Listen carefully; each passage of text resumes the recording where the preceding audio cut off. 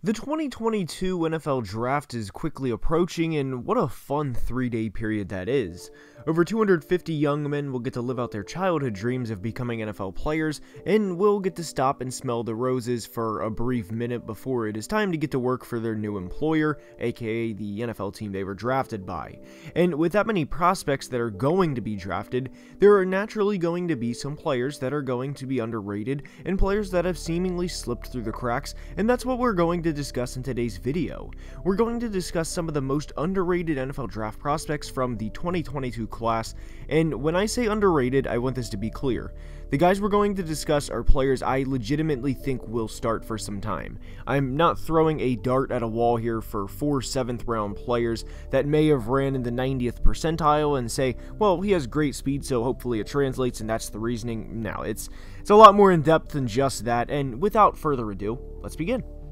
And the first prospect we're going to discuss is one of my favorite in the entire class, and it is Wisconsin linebacker Leo Chenal. With all of the hype in this class around players like Travon Walker, Aiden Hutchinson, and Leo's position more specifically with Devin Lloyd and Nakobe Dean, Leo has seemingly fell through the cracks, and I really don't know why. I've seen some mock drafts have him go in the top 35 or 40 picks, and I've seen some others have him go in the early 3rd round, and to me, if you're a team like the New York Jets or Detroit Lions, basically teams that have a lot of picks and early, why wouldn't you be interested in having a long-time starter on your team that you would be able to get in at the 2nd round? And I think we're going to look back at this draft class, and more specifically Leo, and this draft community will kind of say,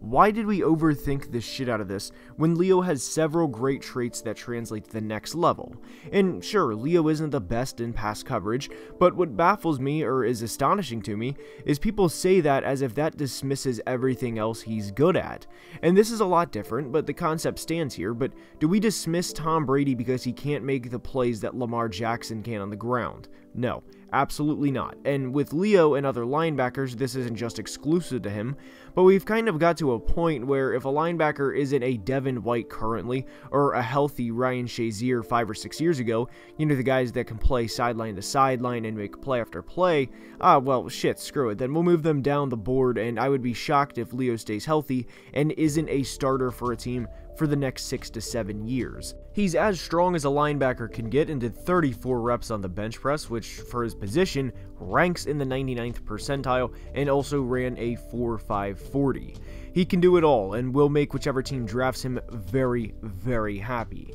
If there is one day 2 prospect I am willing to hitch my wagon to and say this player is going to be successful at the next level, it is Wisconsin's Leo Chenal. He has too many positive traits in his game for him to fail at the NFL level, and that doesn't mean he'll never miss a tackle or get burnt in coverage, because he, like every other rookie on defense, will get burnt at some point in time, but he has too many positives going for him, in my opinion, to be a draft disappointment. Next is a player who I've seen at times go in the 1st round of mock drafts within the past couple of months, but as of recently I've seen him get pushed more and more towards the middle of the 2nd round, and that's Penn State receiver Jahan Dotson. In his final year with the Nittany Lions, Dotson had over 90 catches for nearly 1,200 yards and 12 touchdowns on a team with a not great quarterback situation, and he, and the tape shows, is a playmaker. For receivers, it's obviously more team dependent on where they go, as it's not out of line to say I think Jahan would be more productive if he is drafted by Green Bay and gets to play with Aaron Rodgers versus being drafted by Seattle and whatever the hell they have going on out there at the moment. But over the past few months, other receivers have risen up the draft board, and Dotson has kind of been pushed back, like his game all of a sudden isn't good enough or compares with the other guys, and I'm referring to 2 players in particular here. And before we discuss those players, I want to say this is more for Jahan Dotson than anti either of these players, but it's Sky Moore from Western Michigan and Khalil Shakir from Boise State. To me, Dotson is the superior prospect out of these 3, and I think time will show that. I don't dislike Moore or Shakir, to be clear, but I don't think they should be drafted over Dotson, and to a degree, Christian Watson also falls in here from North Dakota State, but I understand the hype more for Watson than I do the other two, because he's a 6'5 player with legit 4.3 speed, and quite frankly, those guys do not come around often. It's a short list, which pretty much consists of DK Metcalf, who himself is not even 6'5, and Calvin Johnson, who was a first ballot Hall of Famer, so I understand teams wanting to hype up and convince themselves of Watson, but to me, Moore and Shakir are a lesser version of Dotson. And when you look at Dotson's production in 2021, 11 for 127 in a score against Ohio State, 10 for 78 in a score against Auburn, 8 for 137 in 2 scores against Michigan State. Now, he did not produce as well as he would have liked against Iowa, as that was a matchup at the time between two top 5 teams, but what must be known, and of course scouts and NFL teams know this, is Dotson's quarterback was injured midway through the game, and after that Penn State had a hard time completing a simple pitch and catch pass, and Dotson was obviously affected by that. But the best game of his collegiate career came against Maryland, where he set several school records in an 11-catch, 242-yard, 3-touchdown performance. Dotson, at near 5'11", 180 pounds, has his flaws in his game, but to me there's too many strengths that consistently show up on tape,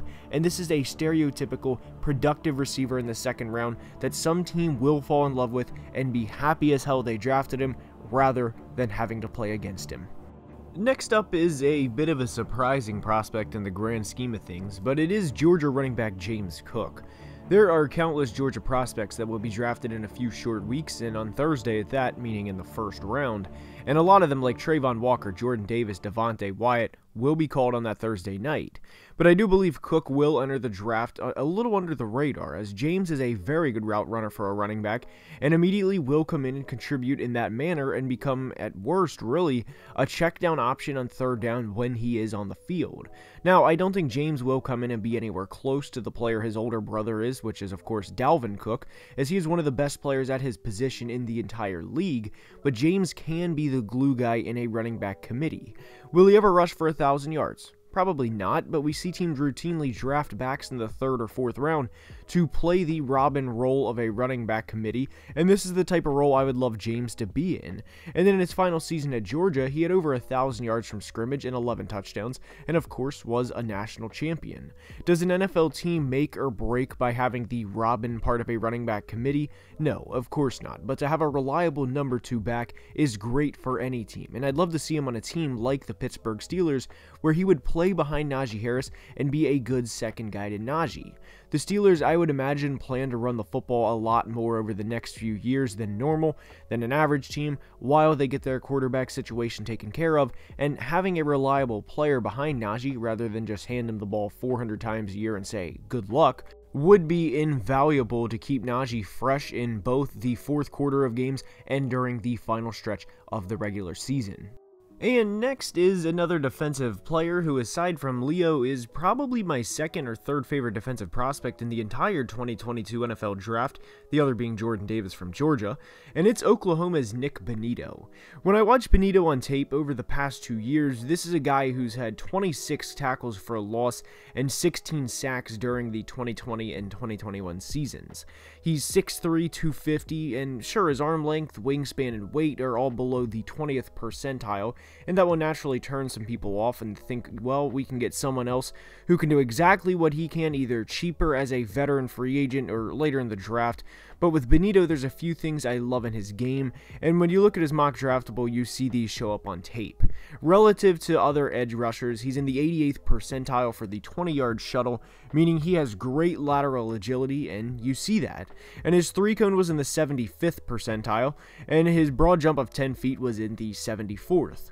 To me, Bonitto is a player who can come in from day one and be the perfect Robin to someone like Odafe Oweh's Batman. To be clear, if you draft Nick in the early part of the 3rd round and expect a 3rd round rookie to come in with clear deficiencies in his game and be a 9 to 10 sack player from day one, well, be prepared to be disappointed, as the almighty Chase Young had 9 in his rookie year as an elite draft prospect and miles better than what Bonitto is. But as Nick gets into the league and gets more and more comfortable, I love the trajectory of his game over the next few years. And I don't think he's on this Trayvon Walker type projection where you can legitimately say he could have 15 sacks in a season season in the future, but with Nick, this is the type of player we discuss when doing draft grade videos, where if you take a said player in the second or third round, you'll love him, and he fits exactly that. And getting Nick in some one-on-one opportunities against some bigger tackles, think Orlando Brown Jr., or even in this class, Daniel Falale from Minnesota, and there's a chance he can make their Sunday afternoon hell. Nick, to me, is a speed rusher who has the potential to develop into a 9 to 10 sack guy per year. He's a guy who you buy low and coach him up and have him be the Robin to someone else's Batman. I don't think he'll ever be the guy like we expect Aiden Hutchinson or Kayvon Thibodeaux to be, and that's fine because it's clear. Not everyone is that type of player, but whichever team drafts Bonitto will be happy with the consistent and solid production that will come with the selection. And with that being said, that's all I have for today's video. I hope you enjoyed, and if you did, now is the time I ask you to please leave a like and subscribe to the channel, as it would truly mean the world. 40,000 subscribers isn't too far down the road, and all support is very much appreciated. Now let me know what you think of today's video in the comments, and until next time, please be safe and have a great day. Love you guys.